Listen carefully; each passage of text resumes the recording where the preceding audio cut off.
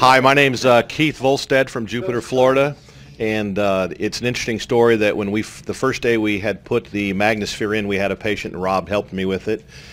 He was the good-looking one, and we actually had a patient who had Meniere's disease. He had ringing in his ears for years, and we had been treating him chiropractically with some success, but we put him on the MagneCon, and it was interesting. After his first visit, he walked out and he was flabbergasted as to the success of the treatment in relieving his ringing of the ears and his tinnitus and all that, his dizziness. I think it was just day 160. No, what was it, Rob? Well, there you go. This is about a year and a half ago.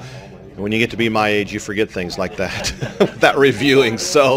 But we had great success in treating his tinnitus and his dizziness, so we were very pleased with that.